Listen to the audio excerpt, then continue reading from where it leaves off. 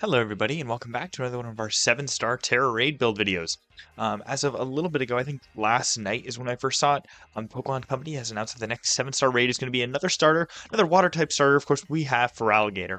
Feraligatr, of course, is a water type Pokemon typically, which changes completely with its Terra type being dark. Obviously, that's going to make it have Crunch. That's almost guaranteed. Like, that's already a big Feraligatr move. It having Terra type dark means Crunch is a guarantee on its moveset, I want to say.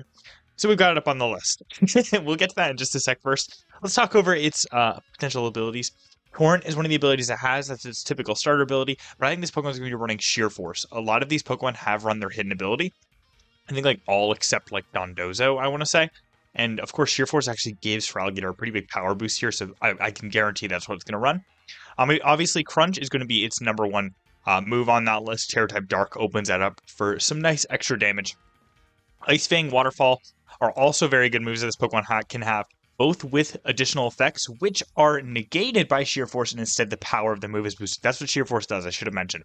Sheer Force negates potential bonuses to moves like flinch chances, stuff like that, and instead increases the power by a little bit. So I think this Pokemon is going to be running a lot of moves with secondary effects that we won't actually ever see have the secondary effects applied, but instead we'll see it in the actual damage it does. Of course, Crunch actually falls into that too with the defense drop that Crunch normally has. Instead, we're just going to get a little bit of extra damage. Again, same with Ice Fang and Waterfall. Superpower, I can see this Pokemon running. My Feraligatr back when I played through Pokemon Heart Gold, I remembered having Superpower, so I was immediately thrown on this list knowing how powerful it was. I can see it going for one of those and then clearing stat changes, either at the start of the battle or like at the midway point when it puts its Terra Shield up, just to maybe take something out that it was giving it some trouble. Otherwise, Bulldoze, Shadow Claw, Psychic Fangs, and Earthquake are great coverage options that this Pokemon gets that I can also see it running. Aqua Tail's on there just in case for whatever reason they want to give it another water type move. We've also got Dragon Dance in case it wants to set up, and Rock Slide for a little bit of extra coverage in those little honorable mentions move section there. This Pokemon has a lot of very good coverage options and a lot of just high damage output that you need to be prepared for. So all our builds take that into account, so I wouldn't be too worried about it, assuming you build one of these Pokemon pretty well, either from this video or taking some inspiration and building some stuff on your own. I always support doing that. It's cool to see some Pokemon that you wouldn't have expected to see perform well in raids otherwise. As a pure dark type Pokemon, as this Pokemon is going to be, it's going to be weak to Bug, Fairy, and Fighting. Some pretty good options in those three types there. Of course, Fairy and Fighting being some really, really high damage output types. We've got some good Bug Pokemon too. This Pokemon will be in Terra Raid starting on November 1st and running to November 3rd, and then once again from November 8th to November 10th. So we've got the same kind of thing. We got 2 weekends there. So if you don't get it the first weekend, just head back the second weekend. Now is actually a great time to kind of prepare for this. There's going to be some 5-star Gengars in raids that drop some extra rare candy. So if you need to level up your Pokemon for these Terra raids, now is a perfect opportunity to grind for those candies. I definitely recommend doing it if you got some free time in your hand and want to get some raids done. But again, this Pokemon will be coming around early November, so be ready for that. Day after Halloween for those celebrating is when this Pokemon will first hit raids. So get home, eat all your candy, and take on the 7-star Feraligatr. It could be a fun way to spend your night. And with that being said, let's get on over to your build so you can actually beat this Pokemon.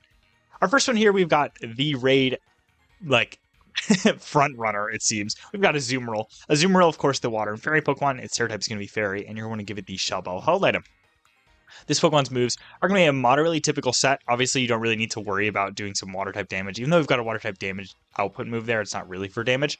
We've got Play Rough as its main damage dealing move. Aqua Ring is a pretty good option to set up early on in the battle. If you want a little bit of extra passive healing, it could help you out quite a bit, especially before you get a Belly Drum off. You can set up an Aqua Ring, then slowly heal a little bit. If you go for a Belly Drum, it'll be a little bit safer because you'll heal after every turn. It could be a better option than just going for a straight Belly Drum. Chilling Water is a great thing to open with. It'll not only build your Terra, but it will lower the Feraligatr's attack stat, which is going to probably be its primary damage output stat. It has a little bit of a higher attack stat than its special attack and gets a lot more, or a lot better physical moves than it does special moves. So I definitely think this Pokemon's going to be running primarily physical. So Chilling Water should help a lot there. Of course, Azumarill is a physical attacker, so Huge Power is going to be its ability. It's a fantastic ability on Azumarill and is what makes it raid viable. When it comes to its EVs, you're going to max out HP, max out attack, and put the last little bit in defense so it can take a hit or two a little bit better. His Pokemon's going to be the Adamant Nature, which is plus attack and minus special attack. And again, Terra type Fairy. Moving on to our next build here, we've got another water fairy type. We've got Primarina here. Fairy is going to be its Terra type as well. It's going to give it the Light Clay Held item, and you'll see why in just a second. We've got Reflect on this thing, which will make it so it's taking a lot less physical damage from those torrent, I almost said, from this Feraligatr's physical water moves. I don't think it's even going to run torrent. I think it's going to be running sheer force. Anyway, Moonblast is going to be its main damage output, and of course, leading with Reflect's a good idea to help your team live a little bit longer, and without Light Clay, it's going to last 8 turns instead of 5, which is a pretty nice little boost there. Chilling Water is a great way to help build up your Terra and lower Feraligatr's physical attack, so I definitely recommend spamming that whenever you're not trying to get some damage across the Moonblast. If Feraligatr's not at -6, I probably recommend pressing Chilling Water even if you do need the damage, just because that'll mean your team can stick around longer and they can deal a whole lot more damage with that. If you notice your team's getting a little low on health and you're out of cheers, just don't want to use them, we got Life Deal on this Pokemon. It is an egg move, you have to use a little Mirror Herb trick to get it on it, so it's a little bit more difficult. But it should prove pretty useful in this raid battle, so definitely recommend running it. This Pokemon's other ability, which I think is called like Liquid Voice, isn't super useful at all here, so I definitely just recommend running Torrent, just so you get a little bit of extra damage on your Chilling Water if you're low at health.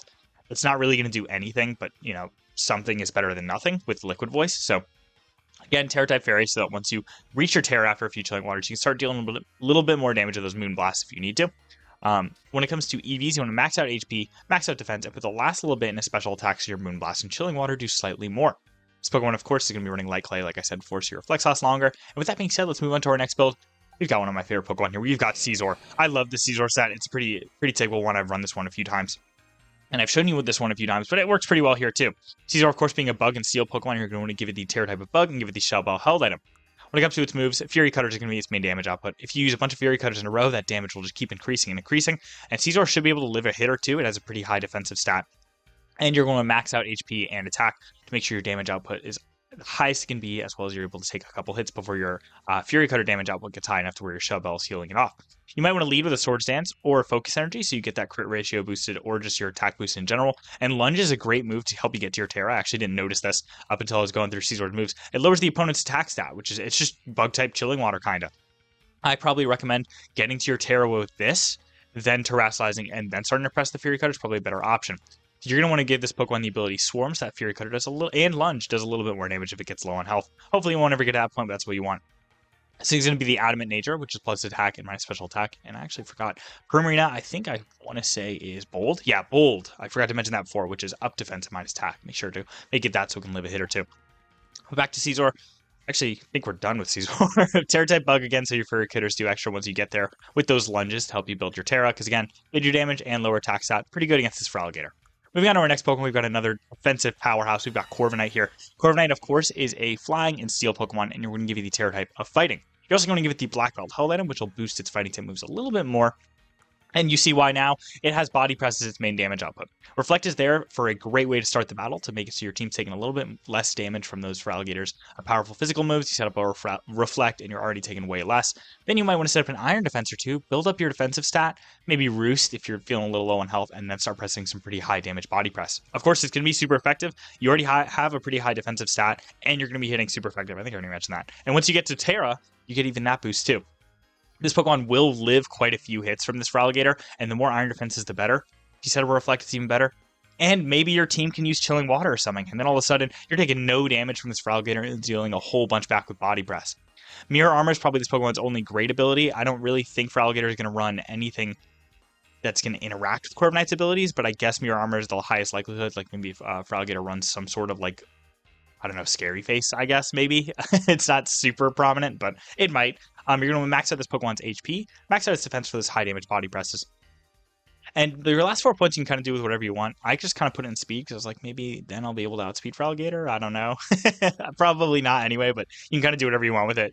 Not really super useful here, believe it or not. And this Pokemon is going to be the Impish Nature, which is plus defense and minus special attack.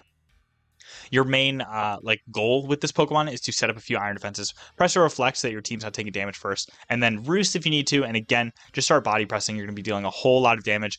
You might need to Roost or Heal Cheer every now and then, but you should probably be fine considering this Pokemon has such a high defensive stat, and your whole point is you're boosting it anyway. And again, Impish Nature for this Pokemon. Moving on to our next build, we've got the man of the hour, Iron Hands. Iron Hands, of course, is a fighting and electric type Pokemon. I'm going to give you the Terra type of fighting here. You're going to want to give the Scope Lens held item, and of course, I'm sure all of you know what this moveset's going to be. Drain Punch, Electric Train, Focus Energy, Belly Drum. Probably don't need to explain it, but of course, you're going to want to lead with the Focus Energy to help boost your crit ratio. With the Scope Lens, it's going to make it almost guaranteed crits every time. Electric Train's a great option. If you notice there's plenty of other Iron Hands on the field, and you want to give them a nice boost. Belly Drum is what really makes your attack kind of creep up. And start dealing a whole lot of damage with those Drain Punches, which you should be healing back, because again, you're using Drain Punch, so you're fine. Pokemon's only ability is Quark Drive, so that's what you're going to want to run on it, and you're going to give it the Adamant Nature, which is plus attack and minus special attack. Pretty typical raid build here. I feel like I don't need to go too much into it. And with that, let's move on to our last one, our probably most fun build. This is probably the one I'm going to try to run. We got Malamar here. Malamar is a Dark and Psychic type Pokemon, and you're going to get the Terror type of Fighting. You're going to get the Shell Bell held at it, and when we get over to its moves, you'll see why we want that weird Terror type. We've got Superpower as this Pokemon's main damage output. With the ability Contrary, Superpower actually, instead of lowering your attack and defense, boosts it every time you use it, which is pretty good considering, you're just going to snowball while you're hitting super effective damage with a high base power Fighting type move. It's going to be super effective, so pretty great option there. Reflect is a great option to make sure your team can last. Malamar's not super bulky either, so having that little bit of extra defense will help a lot. And you're going to give it Lunge to help you get to Terra. Although Superpower, maybe go for like 2 lunges and a Superpower, then you're at Terra, and then start really pressing Superpower, I'd say. And Sunny Days on here in case you notice Feraligatr going for some heavy damage water type moves. It's a great way to make it, maybe stop that. Deal a little bit less damage to those water moves. Contrary is very important on this Pokemon. Make sure it is Contrary or this set will not work at all. When it comes to EVs, you want to give it 252 in HP, which is maxing it out, and then you want to put 164 points into attack and 92 into defense to make sure it can deal a lot of damage while still being able to take a hit or two, because again, Malamar isn't super bulky, and until, your team starts to really make Feraligatr's attack lower with either Reflects, Chilling Waters, or Lunges, you're going to be taking quite a bit of damage, so you want to make sure you can limit that as much as possible with a little bit of defense investment. This Pokemon's going to be the Adamant Nature, which is plus attack and minus special attack. And again, Terror type Fighting is pretty important on this Pokemon. And with that being said, those are all our raid builds for you guys here today. I hope you guys found one that really speaks to you and that you want to run against this Terra Feraligatr. I'm looking forward to this raid. I don't think it's going to be too bad. Honestly, I think it's going to be kind of easy, especially compared to the last couple, which have been a little bit difficult for me. So hope you guys are excited. Hope to see you guys out there in early November. And good luck. Hope to see you guys in those Terra raid dens. And have a good night.